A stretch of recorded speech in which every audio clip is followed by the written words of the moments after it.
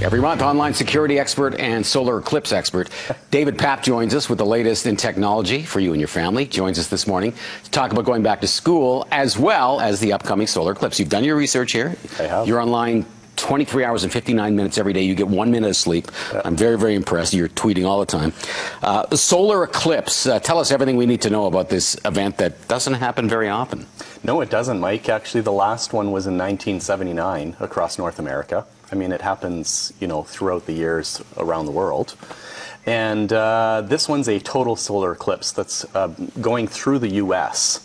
So from Edmonton, it is going to be probably a 75% partial eclipse is what you're going to see. It's this Monday, August 21st, and it's going to be from approximately 10:30 until 12:30, and it's peaking at 11:35.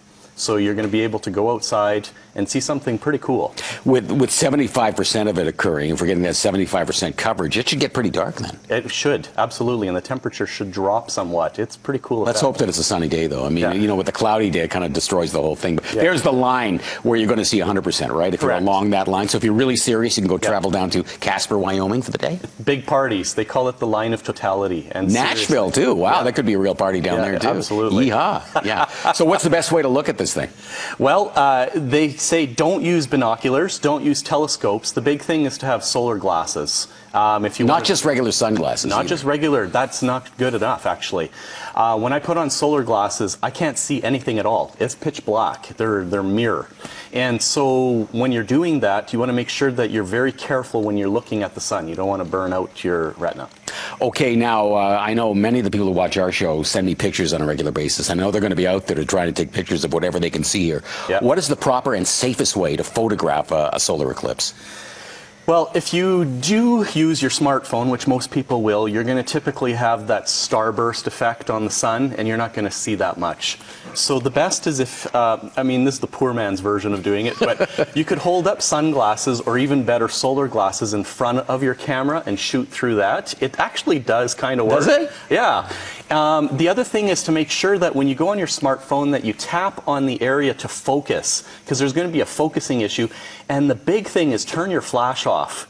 Do not have your flash go off. Better yet, you'll have a good camera like the real serious photographers. They have filters and they... Yeah, and those, what you do is you have a solar filter on it, and you want to make sure that you're taking your photographs at different exposure levels, because different effects come out at the different times that you're exposing the sun that you're, for your photograph. Okay, that's probably all we need to know for now about solar eclipse. We have a little time left, and maybe we'll do this in greater depth in subsequent weeks, but back to school approaching quicker than many would like. Some are back to school right now. We talked about that yesterday.